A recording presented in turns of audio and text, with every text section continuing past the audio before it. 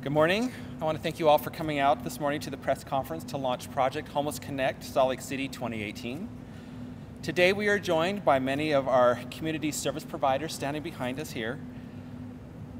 We will begin our press conference today by hearing from Salt Lake City Mayor Jackie Biskupski. Well, then she'll be followed by Kara Baldwin, who is a volunteer from last year's Project Homeless Connect.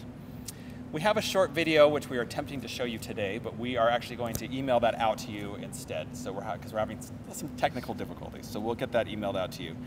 And then I'll close with final remarks and open it up to any questions. So Mayor Biskupski. Great. Thank you. Well, thank you for coming today. This is a great day, and I'm so grateful for everyone who showed up to help with this launch.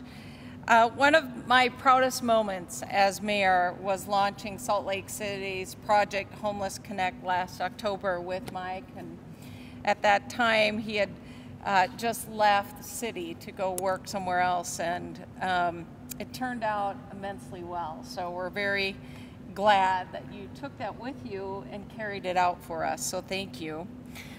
For the last 2.5 years, Salt Lake City has focused on homelessness like never before, and Project Homeless Connect is a piece of this work. By bringing together community members, service providers, and those experiencing homelessness, we have done more than provide care for one day. We have put a face to this issue and the human connection that is needed for us to manage and help those who are experiencing homelessness. Salt Lake City's efforts have been all about collaboration, working with the county, state, service providers, and residents.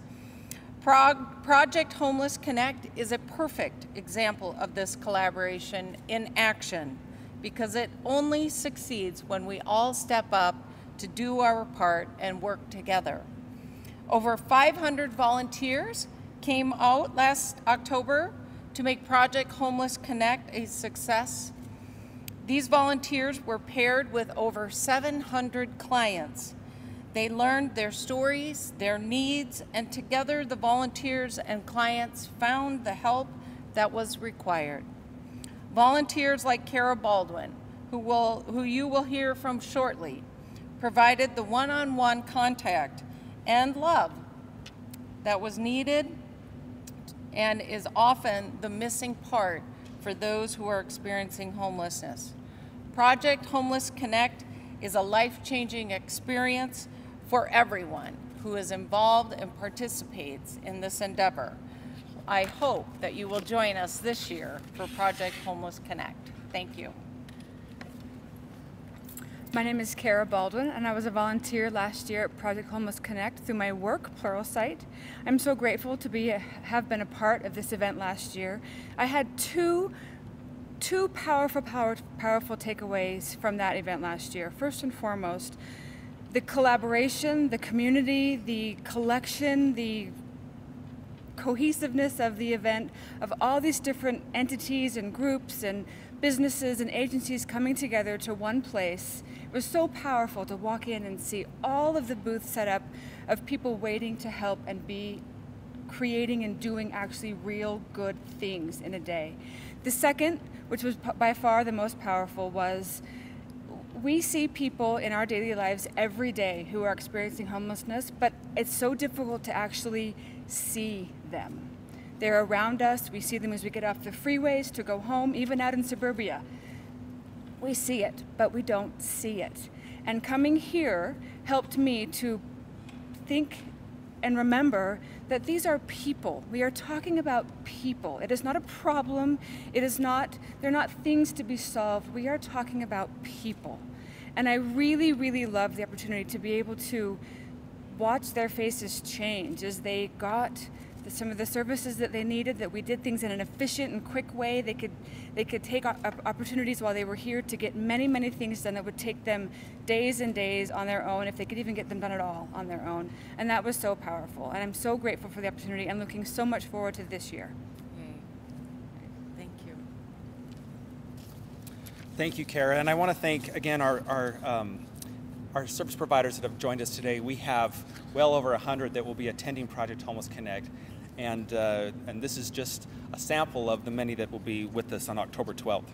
Last year when we launched Project Homeless Connect, it was really the first of its kind in Salt Lake City. When we opened the doors on October 6th, we weren't sure what to expect. We didn't know if the volunteers were going to come or the homeless guests would walk through the doors. Nearly 12 exhausting hours later, we couldn't believe what we had just seen. Our community came together in a remarkable way.